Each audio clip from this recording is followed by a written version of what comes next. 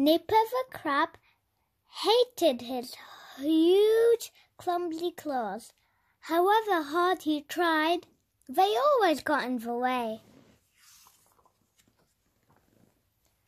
None of his friends had clumsy claws. He wished he had tickly tentacles like octopus and jellyfish, or flippity fins like turtle and the fish. One day, Nipper was playing catch the bubble with his friends. Pop! His clumsy claws pricked the bubble and it burst. They couldn't play that game anymore. They played chase instead. Nipper scuttled off sideways, but one of his clumsy claws got in the way. Whoosh! He slipped and stumbled, tripped and tumbled until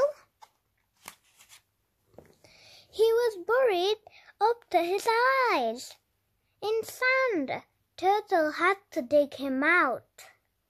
They all decided to play hide and seek. Crab climbed into a big clamshell and pulled it shut. It was the perfect hiding place until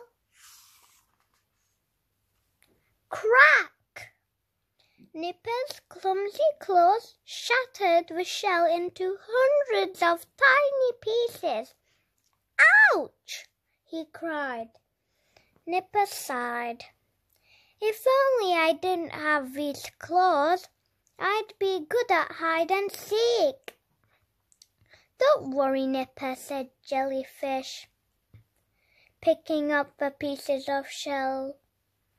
We'll hide and you can find us.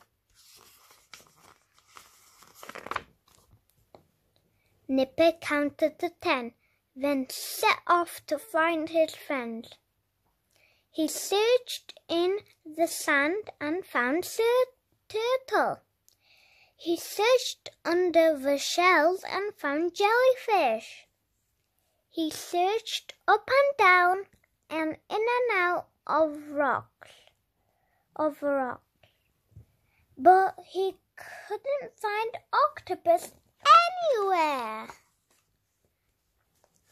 Then they heard a cry. Octopus was tightly tangled in some seaweed. Help! Octopus squirmed and squiggled and wriggled and jiggled. Turtle and Jellyfish tried to help, but the knots just got tighter and tighter. Nipper had an idea. He gently snipped at the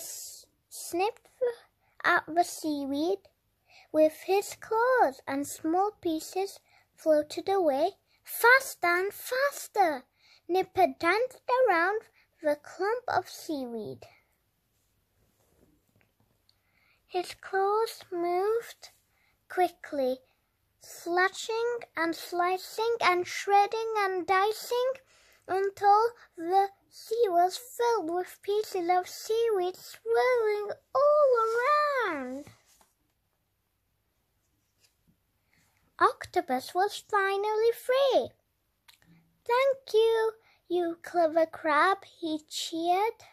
Nipper waved his claws happily. At last he knew how useful they could be. Thanks for watching. If you like my videos, please give a thumbs up. Thank you. Bye.